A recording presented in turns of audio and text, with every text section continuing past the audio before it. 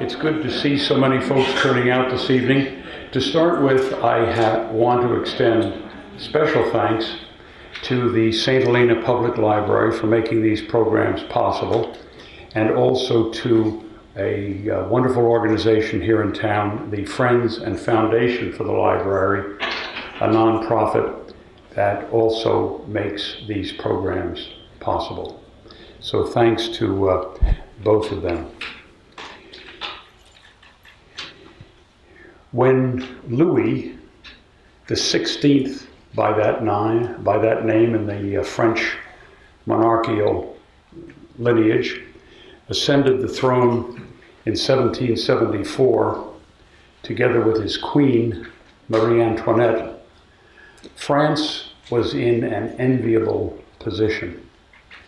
Even though France had lost the 7 Years' War almost 20 years earlier to the English, France was still the unrivaled power on the European continent. And its ships were dominant on the seas, apart from the English control of the seas, but the French merchant marine and the French Navy could hold their own. And France was outwardly and seemingly to all observers never as strong as it was in the mid-1770s as young Louis came to the throne. He was the latest in a long line of French sovereigns, going all the way back to Vercingetorix, who had been a challenge for Julius Caesar 2,000 years before in Caesar's effort to conquer the Gauls.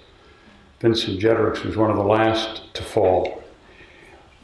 When the Roman Empire declined in the West, a king named Clovis became the king of the Franks, which were a tribe that succeeded the Gauls and actually ruled most of France and most of present-day Germany.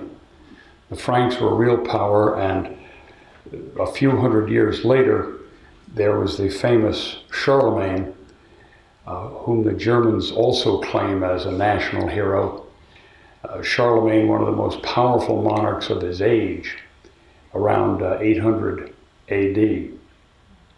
And in most recent memory, there was the Sun King, Louis XIV, the man who had moved the capital from Paris to Versailles, a capital that he built from the ground up and forced all the French nobility to attend upon the throne at Versailles. This was an effort not only to escape Paris, but to hold the nobility close to the king so they wouldn't get into mischief. So he made sure that they had lots of parties and lots of very expensive entertainments, and that they did not think any rash thoughts about changing the monarchy. I put this slide up because there were rumblings beneath the surface of this wonderful picture of French dominance on the continent. And there's an argument that can be made that these three, along with some others, were responsible for what followed in the two succeeding decades. There was a lot of ferment going on in the late 18th century, as we were discussing last time when I spoke about the formation of the American government, the independence, and the Constitution. And basically these inquiries, this questioning among learned men who thought deeply on these subjects, came down to two questions. What is the nature of man? And what is the role or purpose of government among men? You'll forgive me if I use the male descriptive, but women had relatively little influence, and certainly the men were doing the writing and the acting at this time. There were several different streams which, as I will try to explain later, even though the streams were necessarily contradictory, the French were able to keep two contradictory thoughts in their minds at the same time. The first was by this fellow Jean-Jacques Rousseau, a difficult man, a solitary man, who came up with a number of theories about human activity and the nature of humanity, which did not necessarily jive with reality, but seemed to be accepted broadly by people. His great belief growing out of a completely misappraised view of Indians in America was that there was such a concept as the noble savage. So in our as humans nascent state in pre-civilization existence, we were noble, we were benign, and humans had all good thoughts about other humans. We were not selfish, we were not grasping, and we were truly noble. It was civilization that undid this nobility. It was the perversion of civilization. It was all the layers of complexity that caused this discontent and these things that caused humans to attack each other. So Rousseau had this completely unrealistic view of the nature of humanity, which contrasts significantly with that 3,000 miles away in America, and also among thinkers like John Locke in England a few years before, which is a different view of humanity. And that was more espoused by the rationalists and the Enlightenment thinkers, of which John Locke was one, of which René Diderot was another. Diderot was assembling a number of scholars to produce the Encyclopedia, which is one of the hallmarks of the Enlightenment. Locke and Diderot and the other Enlightenment thinkers saw humans as flawed, as noble in some respects, but easily transformed into creatures subject to greed and to passion. And it was this greed and this passion that had to be offset and in some way controlled if a society was to be properly run. And the rationalists thought long and hard about government and its role in society, and they also believed, as did Jefferson, that basically all men are created equal. This was an entirely different view than what was prevalent at the time among the aristocratic and noble folks who were in charge of things. They saw human society as divided very sharply among those who were born to rule and those who were born to be ruled. Most people fell in this second category. And being born to rule was governed by one's birth. So if one had a noble lineage, an aristocratic lineage stretching back several generations and hopefully much more, one was born to rule and was given gifts of education and wealth that permitted that person to rule dispassionately on the basis of what is the good for all.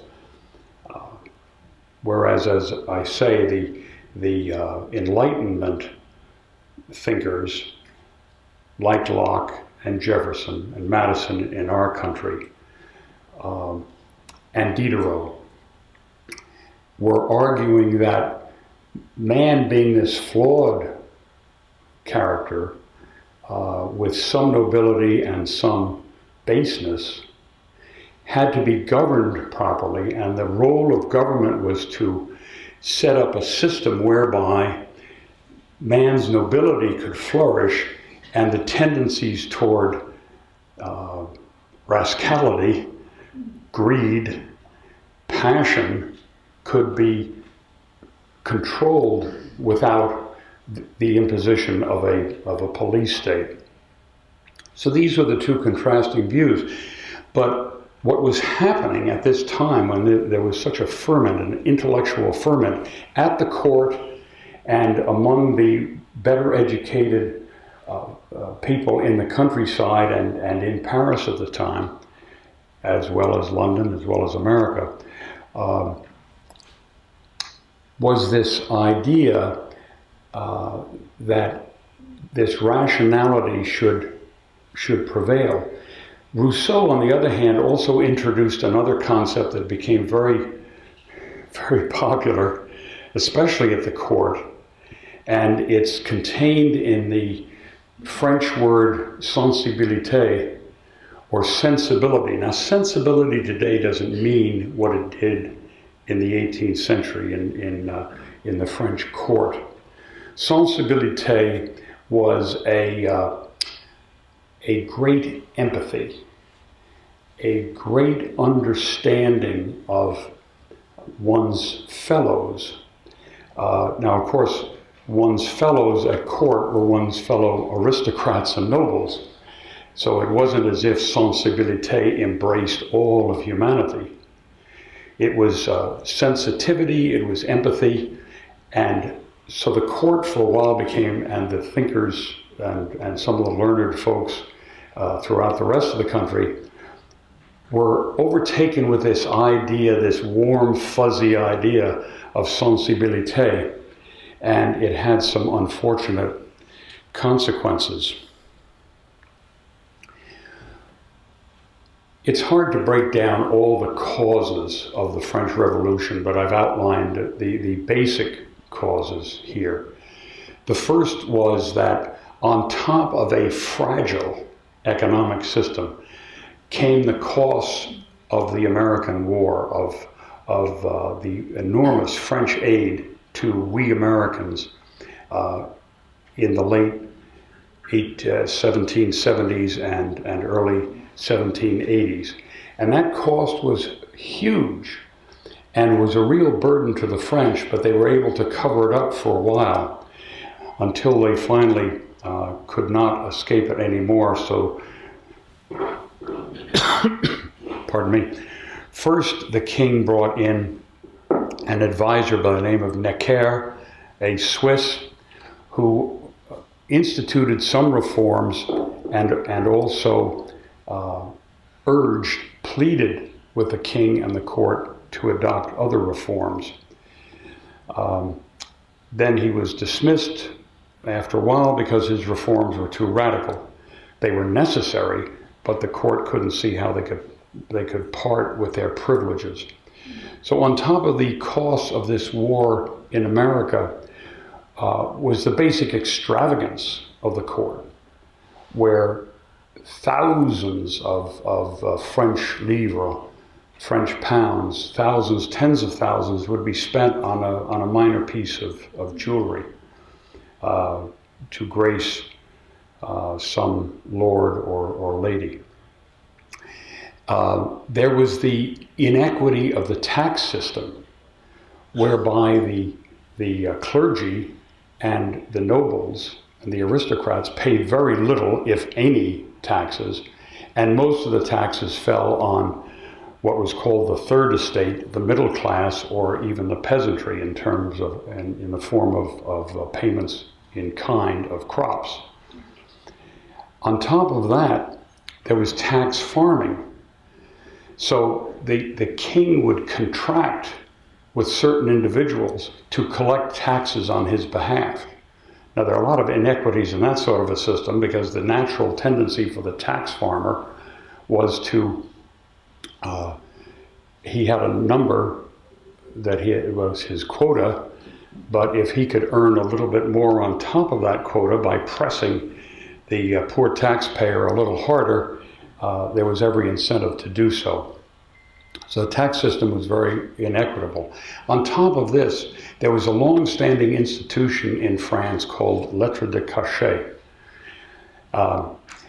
Lettres de cachet were issued by the king or his ministers, and in effect could jail any person so named in the letter without cause, without spelling out any reason for doing so. The troops would arrive at your door and hustle you off to jail, and you had no knowledge of what the charge was or how long you would be there, or if you'd even have a chance to stand before a magistrate and argue your case, which you didn't know. So there were a number of evils, a number of extreme inadequacies in the formation of the French economy and the French government under the absolute monarchy of this time, and they soon became even more glaring. So after Necker was dismissed the first time, the king enlisted a noble by the name of Calonne to undertake the task of reform, and he proposed some of the same things that Necker proposed, and he proposed some other new things, and he, again, in the long run, was very frustrated because the aristocracy, the nobility, and the aristos were simply unwilling to part with their privileges, including very light, if any, taxation, and the many privileges they had in the way of transportation and the ease of homes and everything like that. So the king recalled Necker at just about the time the revolution was about to commence. Another factor that seems perhaps a little frivolous but cannot be dismissed, and that is the role of the Palais Royal. The Palais Royal is a building that's still extant in Paris on Faubourg Saint-Honoré, and was a beautiful, large city mansion, basically controlled and owned by the Duc d'Orléans, which was a long lineage. The Orléans family went back hundreds of years and was somewhat of a rival to the Bourbons. The Bourbon lineage was currently the family that sired the kings, and Louis XVI was a Bourbon. The Duc d'Orléans had this massive residence in the center of Paris, and it was, we would term it a shopping center today. It was an extraordinary place. It was his residence. He had beautiful gardens. The current Duc d'Orléans had gorgeous gardens, beautiful promenades and walks in this great courtyard in the interior of Palais Royal.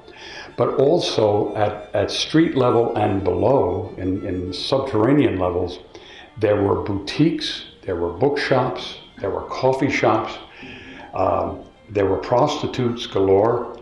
For a young man on the town who was looking for intellectual and other pleasures, Palais Royal was the place to go. It was also a ferment of conversation, of agitation on all these issues of the day, like the instability of the French economy and the rights of man and the inequities of lettres de cachet.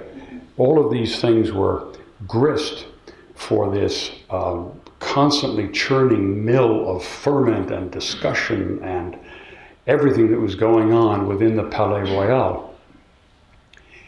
With all this difficulty going on in terms of the French economy and the falling level of taxation, the falling revenue, the greater demand for expense, the rising level of expenses, the king was being advised to call the Estates General. Now, this is another interesting aspect of the French form of government.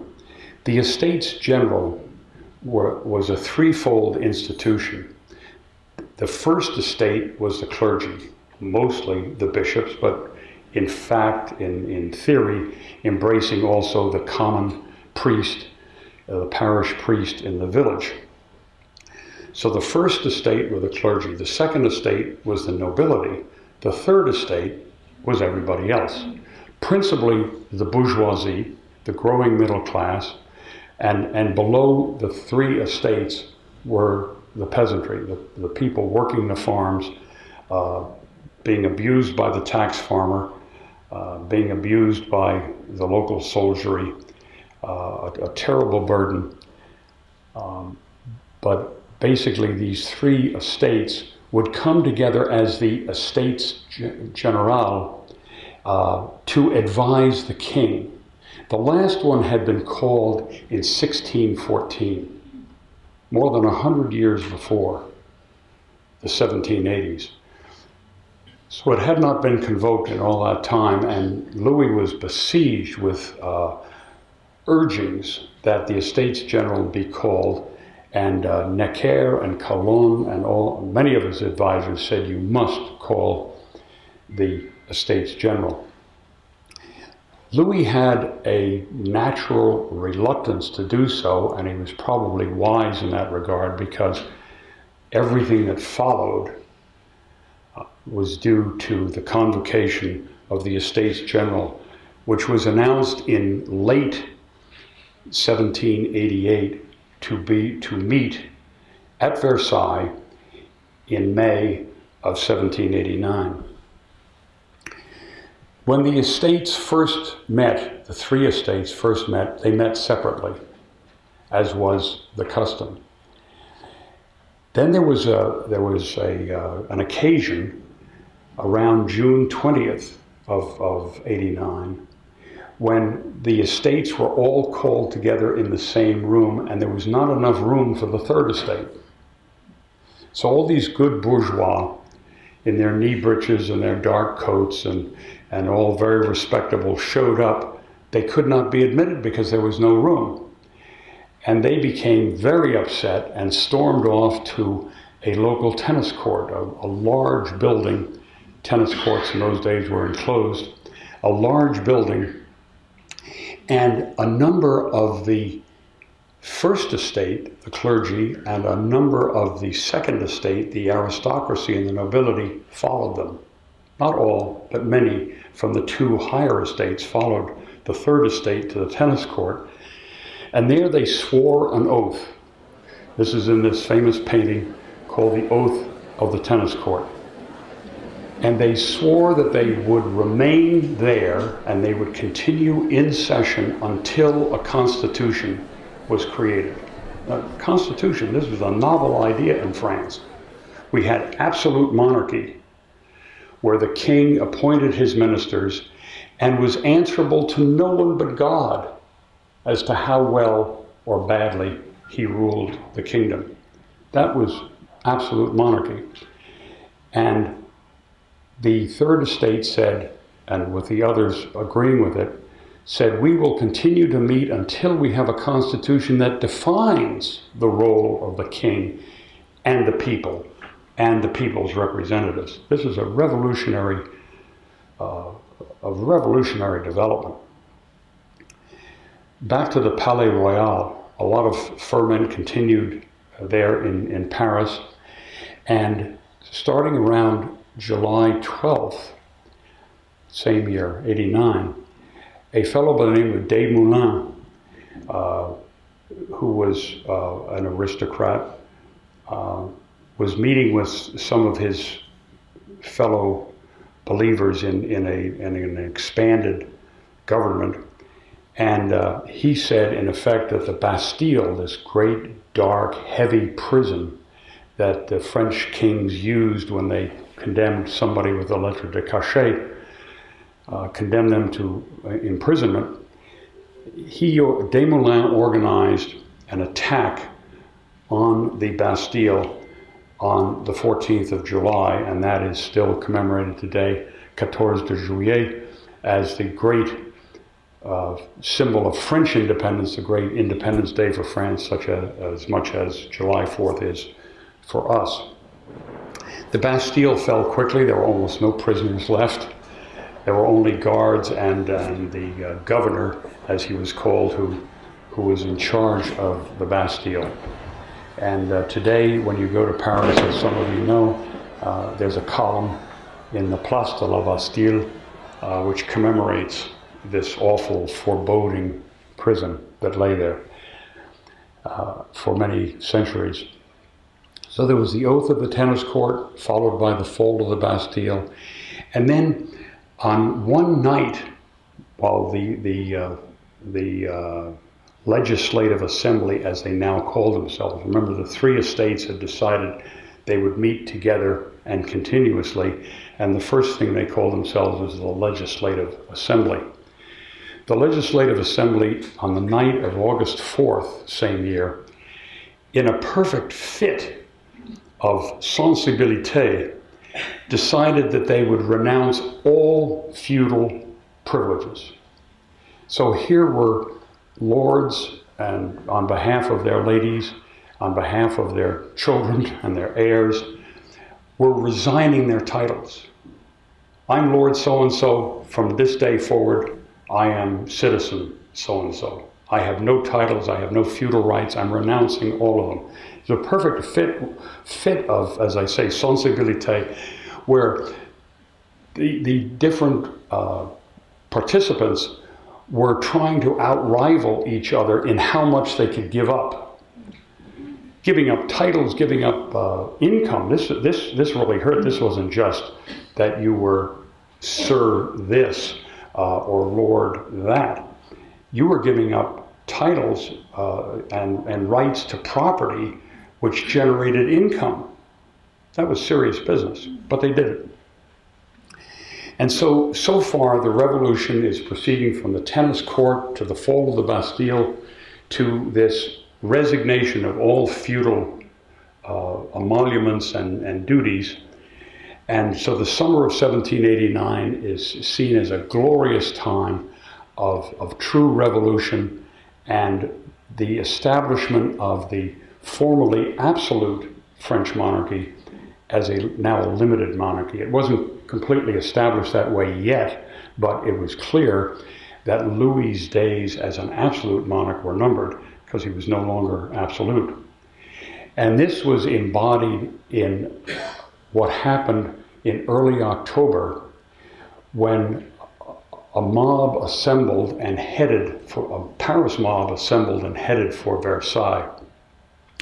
Lafayette, Marquis de Lafayette, who was this great American, to us, American hero in our revolution, was in charge of what was called the National Guard at that time. And he raced, literally raced on his horse and with the other National Guard members to get ahead of this mob because he could see they were heading for Versailles and they were going to be up to no good. It was a very close call in Versailles because there was there were tendencies toward riot that evening at Versailles. Finally, in the early hours of the next day, Lafayette persuaded the king that the best thing to do would be for the king and his family to return to Paris. So Versailles, which had been the home of French kings ever since Louis XIV in, say, the 1670s, now a little more than 100 years later, was suddenly vacant.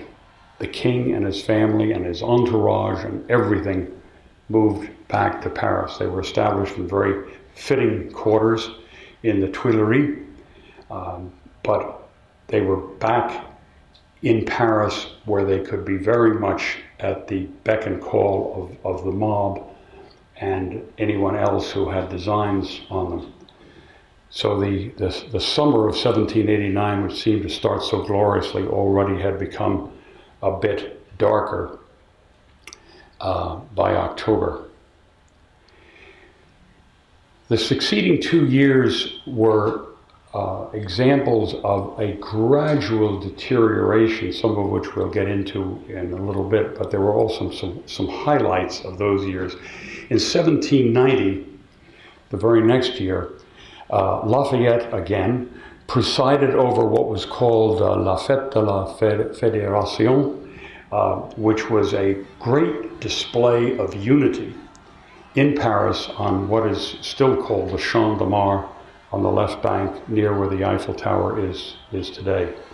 And the citizens of Paris all turned out en masse to prepare the ground for this great celebration, which consisted of Lafayette leading the crowd in a pledge of loyalty to federation, to coming together, and to the rights of man. The Declaration of the Rights of Man and the Citizen was composed in that year of 1790. And this was a great display, again, of sensibilité in that setting. The following year, in 1791, Louis, who was a very interesting character and in many ways comparable to Nicholas II of Russia, whom we will meet in the next talk on the Russian Revolution, was a man of fixed views, but interesting tendencies toward flexibility. So he could be persuaded on occasion, and then other times he'd just get his back up and decide, no, beyond this I cannot go. Throughout the rising anarchy and all the incredible developments of 1789 and 1790, his Queen Marie Antoinette and other nobles were saying, we should flee. Louis, your throne is ultimately in danger, and you need to flee the country, get beyond the borders of France, ally yourself with the other monarchs of Europe, the German princes, Austria, still ruled by Maria Theresa, the mother of Marie Antoinette. The Empress, Maria Theresa was the Empress of Austria. And he was being urged to flee France and get with his people, the other nobles, and that way he would save his throne and he would save his life. So in the spring of 1791, he agreed, and they had this very complicated plot for the king to escape.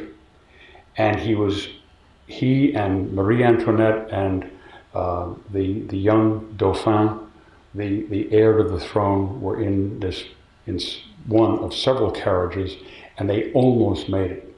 They stopped at the town of Varennes, which is very near the border of France at that time, and they stopped to rest themselves in Varennes, and a soldier there in that town who had been at Versailles in October of 1789, when the king was under great pressure from this mob and rescued by Lafayette, a soldier who had been there recognized the king. Remember, there was not anywhere near the degree of personal encountering of nobles and the monarch in those days. I mean, they might be pictured on medals, they might be pictured on engravings, but always in flattering terms. But here was the king in the flesh with his wife and child in the carriage, and this soldier recognized him, and he gathered a number of others, and they stopped the carriage and sent messengers back to Paris to say, we think we have the king, we think he's trying to escape, what should we do? Meantime, we're holding him here. They kept him for a whole day in Varennes. The message came back, the king should not be let go. He should be brought back to Paris. And so the king's effort to flee came within literally a dozen miles of the French border, but he was stopped and returned to Paris.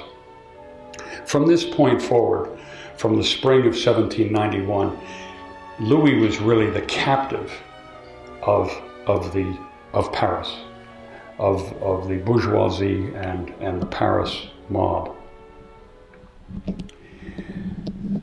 Also in 1790, there began the formation of what the French called clubs. organizations, factions. One of the first to be founded was a club of 1789, and that consisted of a number of more well-to-do bourgeois, also nobles like Talleyrand, who was actually the Bishop of Autun, but and certainly was of noble birth. And that club was, you would say today, it was a small L liberal club. It was moderate. It was looking toward a constitutional monarchy, a king, yes, but governed by a constitution with a legislature to whom he had to answer, and all those good, moderate things. There were other clubs, the Cordelier Club, which didn't last too long. There were the Jacobins who were meeting in an old convent, I believe, that had belonged to a Jacobin order, religious order. And so this group of much more radical individuals, like Danton and Robespierre, whom we will meet later, formed the Jacobin Club, and they became increasingly radical. There were other factions that were forming. There was a group called Les Enragés, the Angry Ones, and they really, within a few years, by 1793, by 1794, it was just a mob bent upon destruction, bent upon taking the life of anyone they regarded as an enemy. And then there were the sans-culottes. The sans-culottes basically were the mob of Paris. And sans-culotte, let's be clear, does not mean without pants. It means without breeches, without the breeches which were buckled just below the knee and made of very fine fabric that the aristos and the nobility wore. Whereas the working men of Paris wore what were then called pantaloons, pants, leggings down to the shoe top, which was a fashion becoming increasingly worn by some bourgeois as well, not just working men, but bourgeois saw the example, the advantages of this more modern dress. But the sans-culottes were early on designated in that way, and they've become famous or infamous in history as the driving force behind this roiling, ever-changing mob that infested Paris at the time. Interestingly, and getting back to America, we're talking about the years 1790 and 1791, and what was happening in America was the very same thing, i.e. the definition of political interest in parties, what we now today call parties, but at the time, Americans like Washington and Madison called them factions, and the French also regarded the French, the learned, scholarly French, regarded them also as factions. The interesting belief that united Americans of a certain class and Frenchmen of a certain class at the time was, we are all the same. We basically have the same interest, which is this generally abstract interest in the welfare of the country. And therefore, being of good mind and good intentions toward the entire populace, there should be no reason why we should be divided. And so Washington and Madison, Hamilton to a certain extent in this country, had a very, in this sense, naive view. Basically what I think you can say is that when you begin to open the franchise, when you begin to expand the extent to which people can participate in their affairs and govern themselves or begin to govern themselves, you begin to see factions arise. And why is this? This is because, which is something many of these people hadn't thought about as learned as they were, what this exposes is that there are different interests in the populace. Even if we've all gone to the same schools, even if we have the same general income level, even if our lineages are very much similar, it turns out we have different interests. And these interests naturally resolve themselves at the political level into political parties. This was not foreseen in France. It wasn't foreseen in this country.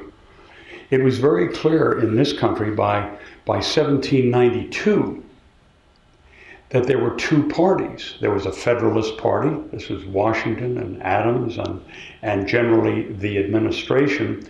And there was an anti-Federalist Party, basically led by Jefferson and Madison. And the thing that started it in this country was the move by Hamilton to create a bank. And this was regarded as anathema by Jefferson and Madison, because what this said was that pretty soon the economy is going to be taken over by these people called bankers who have no other interest than making money. And they take money from other people and then they use that money to influence the political structure. This, in their view, was evil, in Jefferson's view. But at the same time as this is happening in America, it's happening in France. Only in France, they were being called clubs, like the Jacobins, the Girondins, and other factions, but the same phenomenon. And to my way of thinking, it's directly traceable to the expansion of political involvement. Very interesting development there. So what we have in these few short years was this very quick transition from absolute monarchy, going back particularly to Louis XIV, just a century or so before, extending to Louis XVI, absolute monarchy, to the idea of a limited monarchy, or what's called a constitutional monarchy. That is to say, yes, we have a king, we have royal succession, but the king must be answerable to a parliament. The parliament is elected by the people. Stunning revolutionary thought. And then very soon after that, by 1792, the idea of a republic. This is what America was, but the French moved very quickly to a republic, which is to say, all men are equal. We have no monarchy anymore. We have a government that's defined by a constitution, and republic literally means that the form of government is chosen by the people. This was a very quick transition. In 2 to 3 years, the French moved very quickly across this spectrum to that of a republic. What was also happening in this tumultuous year of 1792 were several contradictory and churning forces. First, in August, the Republic was declared. It later became the First Republic, because there were a number of successive republics in France. But the First Republic was declared in August, and Louis Bourbon became citizen Capet.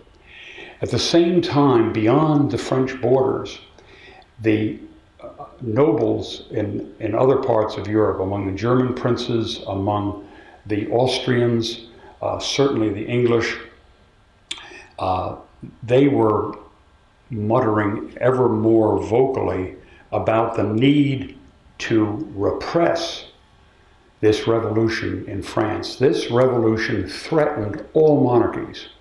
The minute you say the people can decide who shall rule them, and we have decided we don't want this royal lineage anymore, that's a pretty astounding thought, and the crowned heads of Europe could not permit that thought to gain any credence. So the armies of the other monarchs in Europe began gathering on the borders, and the French, the bourgeoisie, the clubs, the Jacobins, began to be very alarmed that they were going to be overtaken and crushed by these armies of foreigners. So they instituted what was called the levée en masse, in effect a draft which said every able-bodied male is going to go to the front. There was no organization, there was hardly any effort to train these men, but it was a giant, all-inclusive draft that sent men to the front. And the cry was, the fatherland is in danger. The fatherland is endangered, and we must get to the frontiers and repel the attacks by these people who just want to reimpose the old regime upon us. And so there were two remarkable battles. First in September at Valmy, which is within the French borders, and then the second battle in November at Jemappes, which is a location in Belgium, present-day Belgium, where this levée en masse was victorious against these organized armies. This was a thrilling, dramatic development that this citizens, the populace, could rally and stream to the front, take on these organized armies and defeat them. It was a staggering development, and it gave great impetus to the sense of the French Republic. There was some marvelous music that came out of all this. There was a song called Ça Ira, which was a favorite marching and rallying song of the French for several generations, but it was joined by what has become the French national anthem, La Marseillaise. La Marseillaise was not written or initially sung by people from Marseille. It was written in one night in a town called Strasbourg, which is in Alsace, one of the eastern provinces near Germany. And in Strasbourg one night, this composer, his name escapes me at the moment, wrote this song in one night, and it began to be sung the next day. And later, troops from Marseille were heard to be singing this new song. And so the people who heard it decided that Les Marseillais had composed the song, and so that's how it got its name. But there was a great upwelling of the common feeling of being French and being triumphant over these forces, these reaction forces that were attempting to restore the old regime.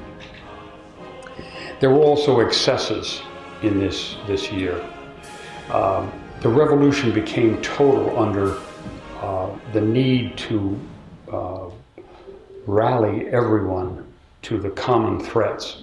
But more than that, as in any situation where a people believe that they are threatened from the outside, there is this need to find scapegoats. There's a need to find and remove enemies. And this certainly occurred in Paris. In September of that year, 1792, there was an extraordinary, awful series of what can you call them except mob murders, where some of the prisons, which were holding basically some nobles, some aristos, some even high bourgeoisie, mobs broke into these prisons, dragged the prisoners out, and they were slaughtered by the mobs outside. It was a horrific scene, and it continued virtually for the whole month of September in 92. One of the great excesses. Price controls were established, whereby the price of bread, which was the all-important price point in French society at that time, and the price of bread had risen 4, 5, almost 10 times over the course of several years. So price controls were established, and so, as I say, the revolution became total, and the war became total. Also, the king became a threat. And in November of 1792, the king was indicted. The Legislative Assembly, which now called itself the Constituent Assembly, was still trying to write a constitution. The Constituent Assembly drew up a bill of particulars against the king, i.e. he had fostered disunion, he had conspired with other crowned heads to destroy the republic. He was accused of all sorts of sins, almost none of which were true. But it was a lengthy bill of particulars, and a delegation called on him and the Tuileries in November and said, "We're reading to you this bill of particulars, and you have to answer." The king tried to answer. He retained lawyers, and they argued in the Constituent Assembly against the ultimate sanction being given to the king, i.e. death, but to no avail. And there were several nights of voting prior to or during the middle of January. And finally, the Constituent Assembly decided by a series of votes that were actually recorded. This was unusual for the Constituent Assembly because in most cases, votes were taken by acclaim, and the louder voices passed a measure. This time they had recorded votes, and they voted that the king should die. And meantime, a gentleman by the name of Guillotin had invented a new machine several years before that was thought to be a much more merciful way of execution than beheading or hanging or some of the means then in use to execute criminals. And he invented the guillotine. And this became very quickly the instrument of death within the new French Republic. And first it was used on criminals, but very quickly it became the instrument whereby the mob and the Constituent Assembly got rid of its enemies. So the king was brought to the scaffold in January of 1793. And the last indignity, the man not only had his hands tied behind him and his jacket taken off and just standing there in his shirt and his breeches, but he wanted last words. It was very important in those days, and we know this from the executions engendered by Henry VIII and other English kings. It was very important that the person about to lose his life spoke some eloquent words, some lasting words, maybe even only of forgiveness. But it was important that he be allowed a last statement. And Louis was about to make a last statement, and the fellow who was in charge of this macabre extravagance signaled to the drummer. The drummer beat a tattoo, a very loud tattoo, and drowned out whatever Louis's words were. And so he was executed. And regicide, the killing of a king, is a very serious business. These days, we don't have that many kings left. But in those days, it was an enormous, notorious, infamous signal of what was going on in any society. At the same time, this was January of 93, in the spring of 93, a whole province in the west of France called La Vendée arose in rebellion against Paris. They were a more traditional people, the Vendéans, and they didn't like what was going on in Paris. They didn't like the execution of the king. They didn't like all this business about liberty and the republic, all this nonsense in their view. And so they rose in revolt. And it took maybe a year for the central government, the Constituent Assembly, to repress the revolt in the Vendée. but it was a very bloody affair and greatly affected the whole atmosphere throughout France. The central government, the Constituent Assembly, was putting about the story that even though we killed the king, there are still all these other enemies among us that have to be extirpated. And then there is La Vendée, where these people are resisting and rebelling against good, clear-eyed Republican Frenchmen, and therefore we have to have the most extreme measures against the Vendéans, and they did. So the repression of the revolt in La Vendée was brutal, and it took about a year and clearly raised the political temperature throughout the country. One of the interesting developments about the revolution was the creation of the revolutionary calendar. So this calendar that had come down to us from Roman times, with occasional changes of when the first of the year was to occur. The Romans originally had the first of the year occurring in March, what we now call March. March named for Mars, the god of war in the Roman panoply. The French invented their revolutionary calendar, which again was an exercise in rationality. So the year started in September, and as you can see from this chart, followed the zodiac. And so the first month of the new year was what we now call September. They called it Vendémiaire, and it was the month of harvest. And then the successive months were named in terms of their climatological nature. A month of fog, and a month of cold, and a month of sleet, and all those things. And then the Frumaire in the spring, and all these things. Very rational calendar. It was 12 months of 30 days each. None of this nonsense of one month having 31 days and another month having 29. Forget it. Every month, 30 days. That adds up to 12 times 30 is 360. You're left over with 5, or in every 4 years, 6 days. What do you do? It was a time of holiday. So every year at the end of the year in August, there were 5 or 6 days of holiday. But this was not supposed to be just having a good time.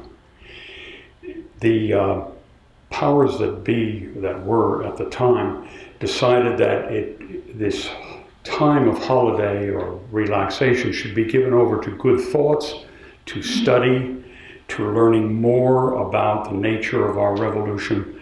In other words, ennobling high-level thoughts. Don't abandon yourself to pleasure just because we've given you 5 days off. This calendar lasted until the end of the Napoleonic regime, so it lasted about a little more than 20 years. Interesting development.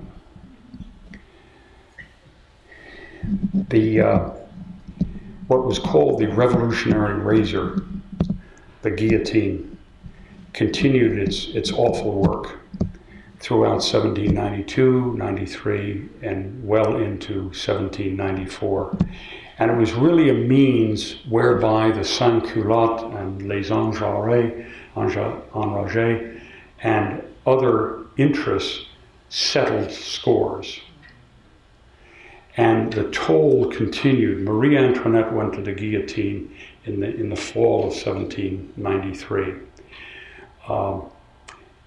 A great revolutionary hero, Georges Danton, pictured here in the middle.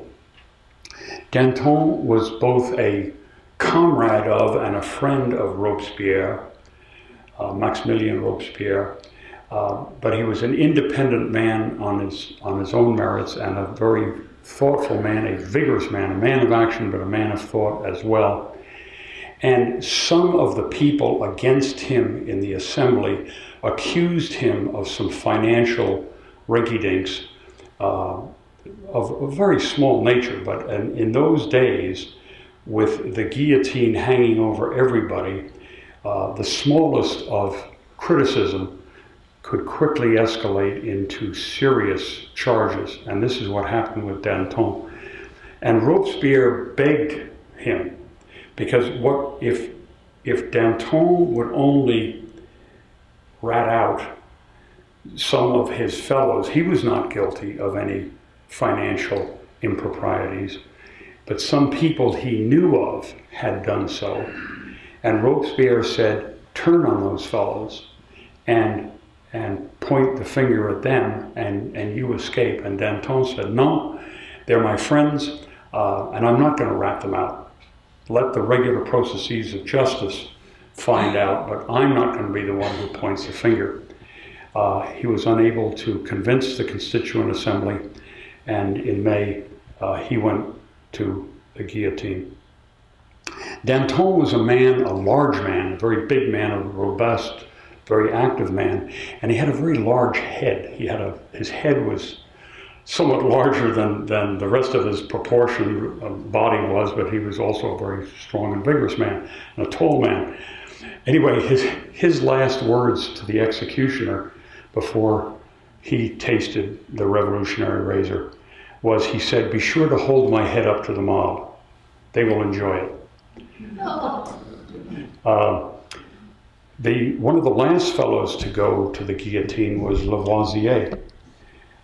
If you remember your high school chemistry, Lavoisier was one of the great movers and shakers in the field of chemistry in the 18th century. We owe a lot of our knowledge of chemistry to Lavoisier.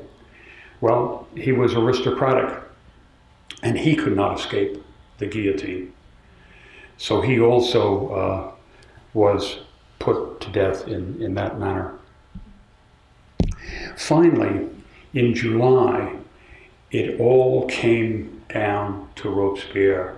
Robespierre, who had been the leader of the Jacobins for several years, and not only a complete radical, but a rather bloody-minded man.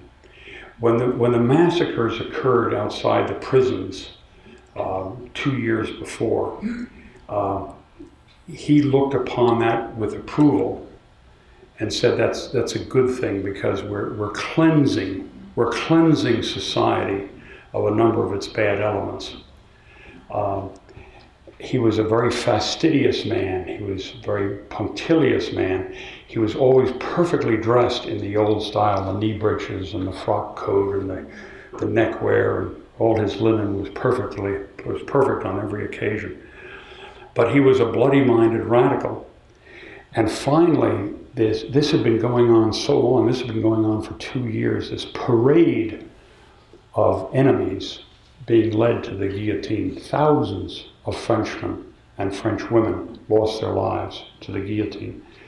It was finally too much, and a faction within the Constituent Assembly arose against Robespierre, accused him of some of the sins that he had leveled and others had leveled against others, like Danton. And he was seized, arrested, and he was sent to the guillotine. His death was almost the last of this horrendous carnage that had been going on for too long. And the fall off was precipitous, the fall off of executions in what was called the Place de la Révolution, which is now the Place de la Concorde. So when you go through that great open square in Paris, which is celebrated every year with the Tour de France ending there on Champs-Élysées and the Place de la Concorde, that's where the guillotine is set up. And when the French were celebrating the 200th anniversary of their revolution in 1989, there was quite a bit of official embarrassment of how are you going to talk about the revolution and liberté, égalité, fraternité, and then how are you going to talk about the guillotine? An embarrassing moment. Anyway, after Robespierre was killed, there was an immediate fall off, and by the autumn, another group had taken power, who called themselves the Directory, and they ruled for several years in the name of the French Republic. This was still the French Republic, but these 5 men were really the rulers of France, and the absolute rulers of France, as absolute in their rule as was the king a few years before, the king whom they had killed. So there's lots of irony in history. It's wonderful that way. Early the next year, there was an effort to overthrow the Constituent Assembly. And a young colonel of artillery by the name of Napoleon Bonaparte, a Corsican, not a natural-born Frenchman, but a Corsican, was in charge of artillery, and the Directory called upon him. And as the mob was gathering around the Constituent Assembly and threatening to go in and tear the legislators from limb to limb, Napoleon set up his artillery and gave the command to fire. And as Thomas Carlyle, the English historian, said, this whiff of grape shot ended the French Revolution. Thereafter, the Directory was in charge, but it wasn't too many years before Napoleon, who had saved them on this day, saved them from the mob. Napoleon took power as first consul. This was in 1799. And he later conquered Italy. He defeated the Austrians, he conquered Italy. And within a few years, he declared himself first consul on the Roman pattern. And then in 1802, with no one else to crown him, he took the royal crown of France and placed it on his own head and called himself Napoleon I, Emperor of France. And so ended the French Revolution. A remarkable chapter, and we'll see when we talk about the Russian Revolution next time, how ages afterwards, political revolutionaries referred back to the French Revolution, not so much the American Revolution. America had enunciated this great principle, all men are created equal. And then they created a government that functioned with remarkable longevity and stability for decades until our own Civil War. But what was remembered was this tumultuous eruption in the center of Europe that occurred in those few years at the end of the 1780s and the beginning of the 1790s, when a king was overthrown and the people took power. That was the French Revolution. So if there are any questions, let me hear them.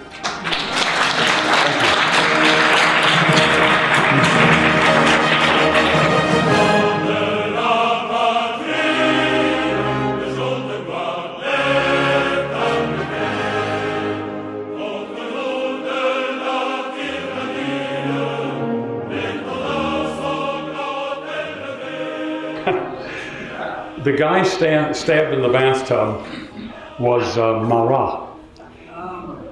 He was one of the aristos, and he was a turbulent man, a violent man, a highly exercised man, and a writer and a thinker and all that.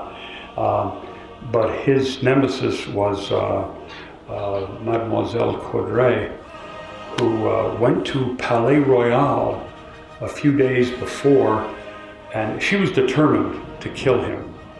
She saw him as the embodiment of all evil.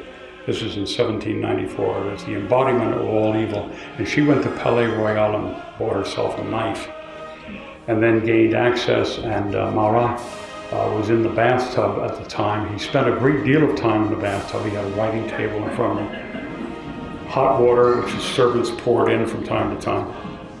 And she gained entrance and did him in.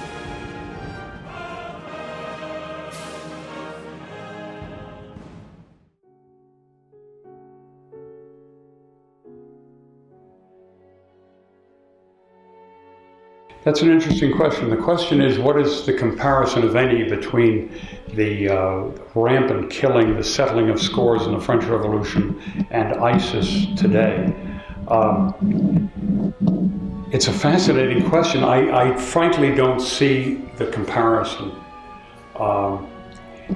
It's facile to say that the difference is strictly that between a belief, an ideology on the part of ISIS versus the political motivation of the French revolutionaries. I think that's too easy.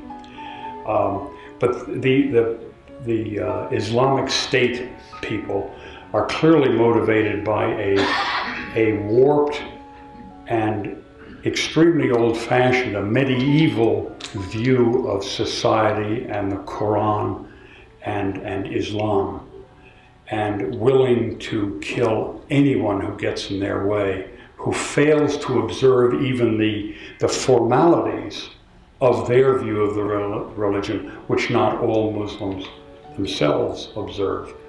So they're a reactionary faction, and I suspect they are going to go the way of all reactionary factions, which is to say, they will soon outlive any utility. They have no utility now except to kill people, and they will very soon outlive that. They will no longer survive that.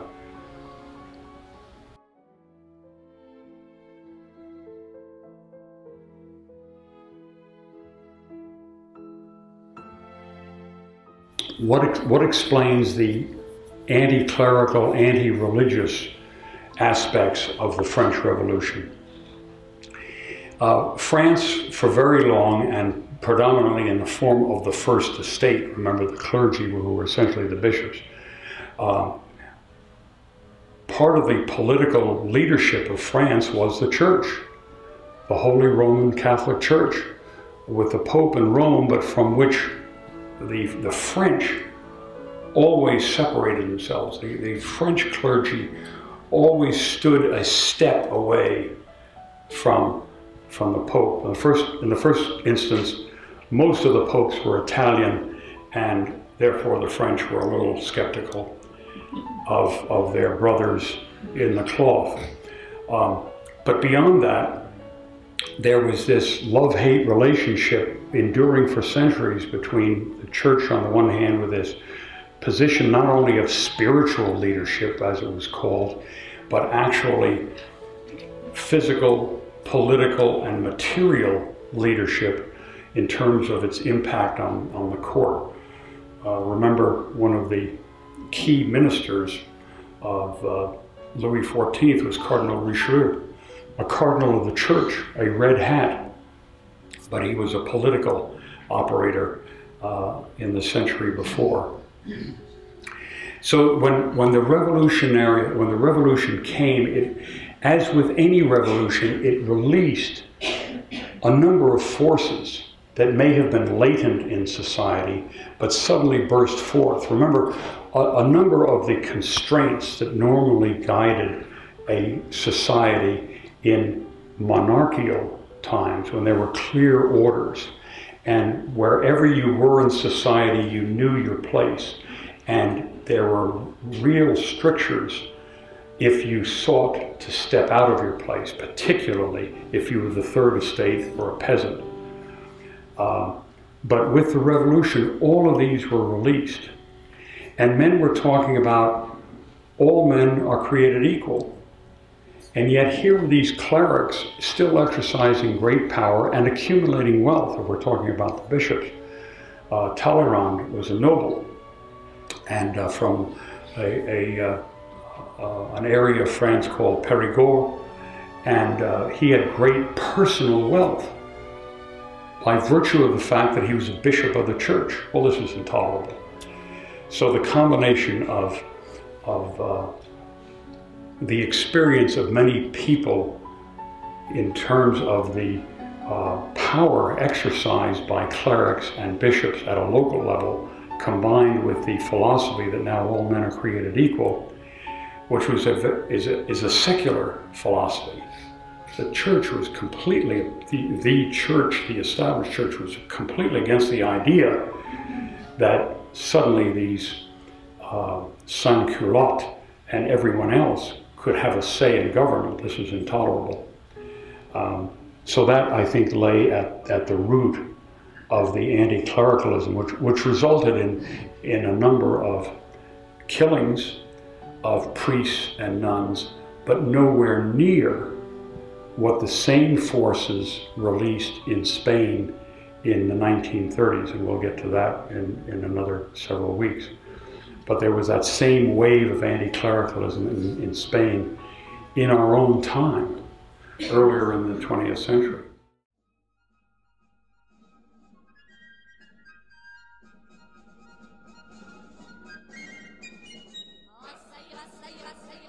Declaration of the Rights of Man in 1790, following on Jefferson's thought of all men are created equal.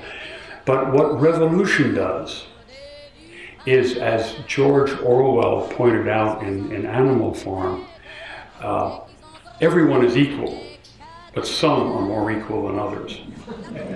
And this is what happens in revolutions because of the dynamic of the revolution itself and the complete turmoil. The revolution means overturn, and that's what happened. It's a complete upsetting. It's 52 pickup, the way we used to play that card game. And you're right, so prior to the revolution there was a hierarchy, and your betters decided what was right for you, the common man, and that continued in the exercise of law, even though officially everyone was the same before the law. Very astute observation.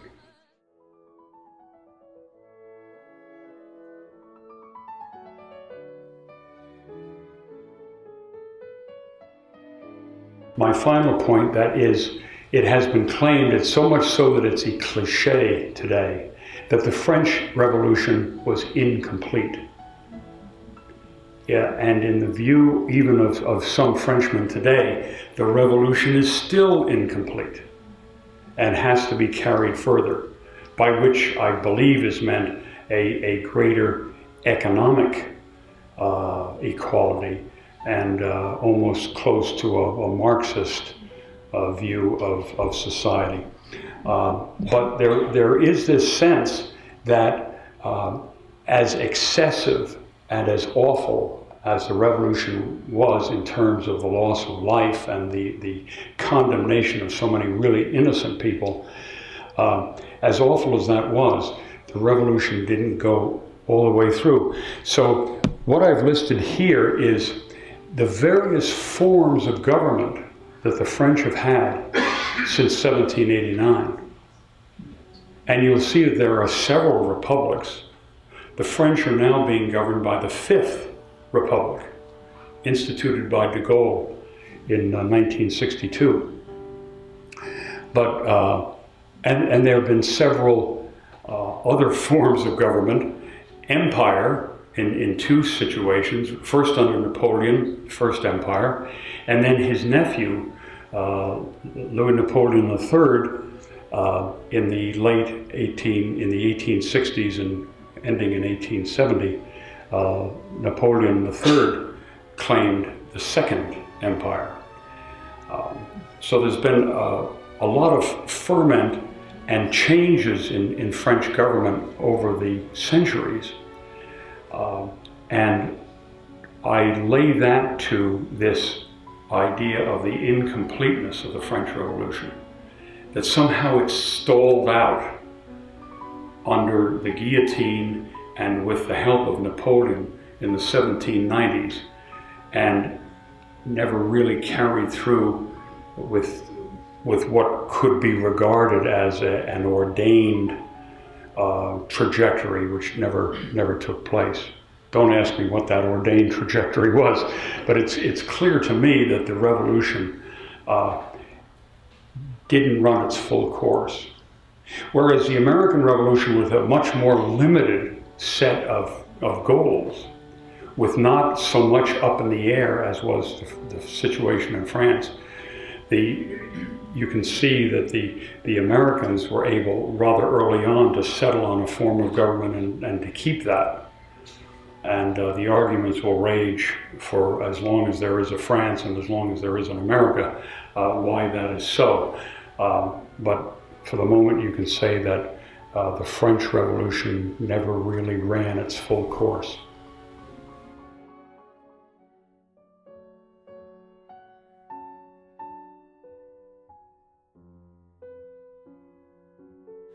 I remember a very interesting talk I heard by a gentleman by the name of Giscard d'Estaing, who was president of France in the early 1980s.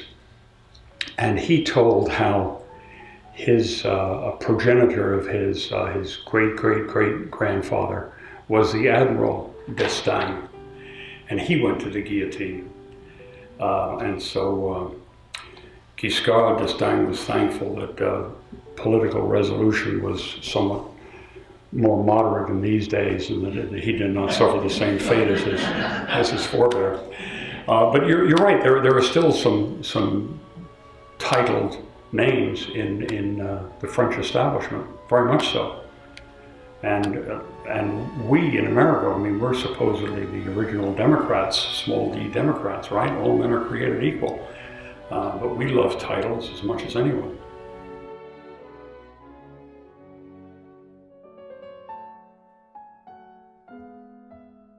The question is, did the Constituent Assembly ever get around to writing a constitution? And they did. As a matter of fact, they wrote it twice.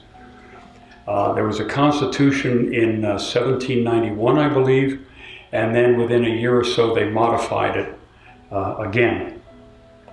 And I believe in this listing of the various French regime over the centuries, the Constitution has been written several more times. And when de Gaulle instituted the Fifth Republic, again, that was another French Constitution redefining the powers of the president. Prior to 1962, the president of France was a figurehead. He was a ceremonial figure. But now the president of France has real power. And that was owed to de Gaulle and his constitution. Thank you so much.